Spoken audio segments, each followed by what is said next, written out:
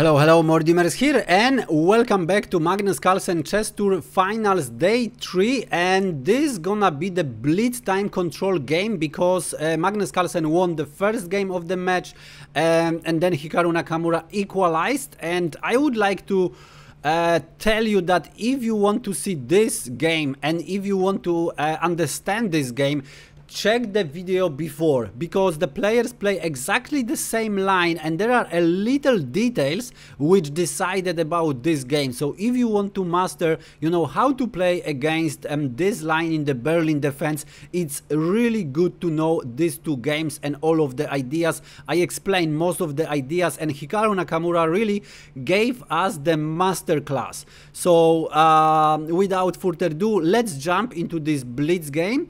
Magnus Carlsen gonna play as black, so the same, and Hikaru Nakamura as white. So we have exactly the same line: e4, e5, knight f3, knight c6, Berlin defense after knight f6, and then d3. Bishop c5, bishop takes on c6, d takes on c6, knight b to d2, and now castle by Magnus Carlsen. Of course, the pawn cannot be taken because of the tactic. It's defended by the tactic with the attack on the knight, so that's not possible. This is why queen e2 was played by Hikaru Nakamura. So exactly the same line, and now we have rook e8 to protect the pawn, knight c4, and now knight d7. So Magnus goes for the same line, and now Hikaru deviates because in the third game he played h4, and after a5 h5, and this pawn was on h5, and h5 pawn actually controls g6. So for example, this knight can jump to f5, very comfortable square, and also it's very important that this pawn is on h5, and I will explain you why. But Hikaru played bishop d2, and this is the main line here, and now for example a5 is not possible. Bishop and the knight controls a5, so first Magnus kicks the knight, so we have b5, knight e3, pretty much very natural square for this knight, and now Magnus also remaneuvers the knight, so we have knight f8, so definitely Magnus want to bring the knight to e6. And here Hikaru goes for h4, so it looks like, very similar. Magnus actually should go for a5. Very important, just play a5 and then continue the game. However, Magnus blitzed almost immediately knight e6. And as I explained before, this is a trap. So if Hikaru takes on e5, then it's guarded by this tactic, knight on d4. With the attack on the queen, and the knight is lost. So this is the problem. The point is that Hikaru actually went for this trap. So this time, knight e5. Why did he do that? Because actually he set up the counter trap, and Magnus Carlsen spent quite some time just saying, okay, what is going on here? And actually, if he play knight d4, there is the problem, because after knight f7, the queen is under attack. But this is nothing. After king f7, there is queen h5 with the attack on the king and the bishop on c5. So king g8, queen c5, and look at this. This queen actually defends c2, the bishop can come to this diagonal, extremely strong, and this pawn gonna roll, and another pawn also gonna roll in the center. White just simply gonna castle on the queen side. This is just, insane. However, interesting that after knight f7, Magnus could simply exchange the knights. So for example, knight e2, and after knight d8 there is knight d4, and this knight is trapped. White would have to play something like c3, kicking the knight, the defender of c6, so this knight could escape, but of course it's not in the black's interest. So rook d8, and after c takes on d4, bishop d4, probably white would go for the castle, and white has one extra pawn. But it's still pretty playable. For example, the bishop can go to e6, you know, focus on a2, and this bishop also is on quite nice diagonal. The pawns can roll also on the queen side. So black probably would have some counterplay without the queens. Maybe that would be more difficult. White has one extra pawn, but you know, this pawn's gonna roll in the center, so white probably shouldn't have the problems with the game. However, Magnus Carlsen just pretended, okay, nothing happened here, nothing happened, and he played a5. He lost the pawn, and he thought maybe Hikaru would just, you know, retreat with the knight. But the problem is Hikaru can jump to c6, and then after that can take the pawn on a5, so win two another pawns. That would be just insane. But Hikaru found even stronger move, because he thinks, okay, I can jump here later, it's nothing gonna stop me. Queen h5 first, and there is even stronger threat here. And now how to defend?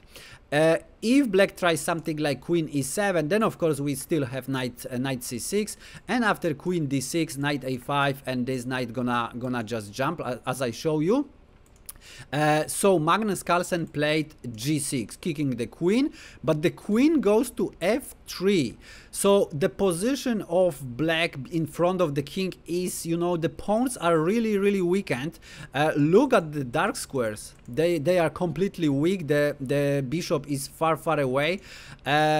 Rook f8, for example, defending wouldn't really work because of the same. Okay, knight c6, queen d7, and now even the knight can of course jump to a5, but there is even stronger move, queen f6. Queen f6, and if black takes on c6, the problem is bishop c3, and now this pawn is stuck, and there is the checkmate on h8. So what black would have to do is give up the material, bishop d4, and after exchanging all of that stuff, white has two extra very healthy, you know, central pawns and winning position. So Magnus played f6. He doesn't want to have, you know, the pawn on f6. It looks, you know, pretty ugly. So he makes some space for the king. And now we still have knight c6, queen d7, queen f6, and now queen c6. And here Hikaru went for the same variation I just showed you, so bishop c3. However, there is even one stronger move than that. There are two winning moves. So bishop c3 is one of them, but there is one stronger move. So if you would like to find it and crush Magnus Carlsen, that's really crushing continuation. Pause the video while I enjoy my cup of tea.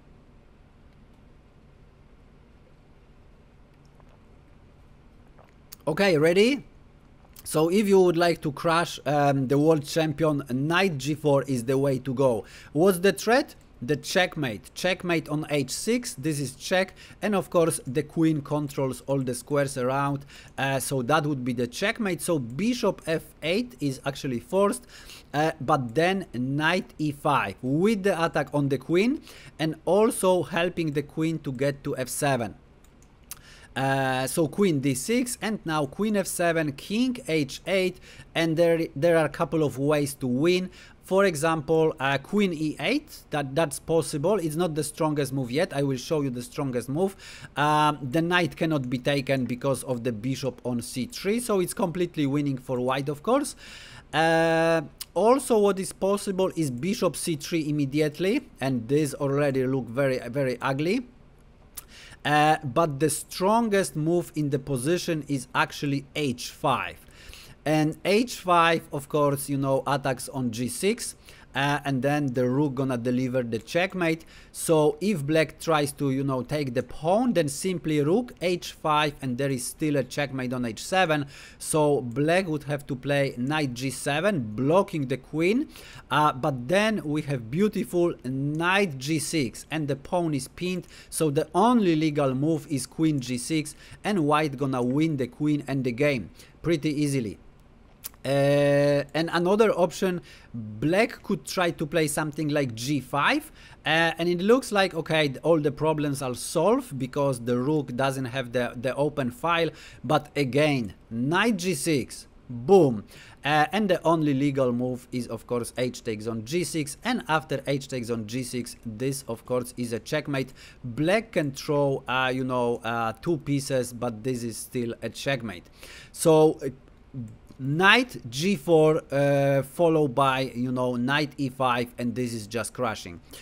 However, Hikaru played bishop c3, which is also winning. And now we have rook f8, kicking the queen, but the queen, of course, can check on h8. And now we have king f7, queen h7, picking up another pawn, king e8, now picking yet another pawn on g6. So now white has 5 pawns for the knight, which was on c6. And now whatever black play, it just lost. Rook f7 is possible, but this pawn gonna just march, or even the knight can jump, you know, deliver the check, pick up the rook, and win the game. Magnus went for king d7, but look at this. This is the wall which, you know, black has the problem to move, and black definitely would like to hide with the king. So Hikaru just simply plays d4. He want to open the d file, bring the rook over there, and, you know, checkmate the king. And if the bishop is moved, then of course d5 is coming, picking up this knight and wins the game. So Magnus played b4, but after d takes on c5, he resigned. And he resigned, he can do nothing here. Now if he takes the bishop, the problem is simply, you know, castle with the check, and the king has not much squares to go. King e7, but then knight d5 comes with check, king d8, and now knight b4 with the attack on the queen, discovered check. If black actually want to, you know, block with the queen, there is a beautiful checkmate on c6. So it's, you know, undefendable position. This is why after d takes on c5, Magnus Carlsen resigned. Beautiful game, and I would like to show you what just happened in the another blitz and all the match during day 3. So in the first game, as I told you, Magnus Carlsen won. Then we had the draw. Then Hikaru Nakamura won against the Berlin defense, and I show you that game. I really recommend to check it again. And then we had the draw, and this was the blitz I just show you. Beautiful miniature by Hikaru Nakamura. As you see, little details in the Berlin defense makes you know, a lot of difference, and you know, sometimes taking on e5 is possible. And then in the second blitz, Magnus Carlsen had a beautiful position, beautiful attack, and he dominated. However, Hikaru Nakamura found the resources, and he managed to draw that game. So that means a third match belongs to Hikaru Nakamura. So as you see, the finals, Magnus Carlsen has a 1 point, Hikaru Nakamura 2 points. And now I see there are the 7 matches, so best of 7.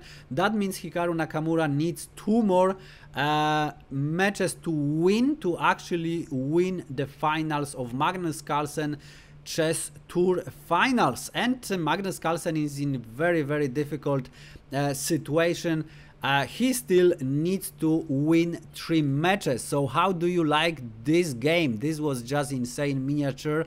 And yeah, if you like this video, press like. If for some reason you don't like it, press unlike. And if you don't want to miss another videos, another games from Magnus Carlsen Chess Tour Finals, press subscribe, smash the bell button. Thanks for watching, and see you in the next one.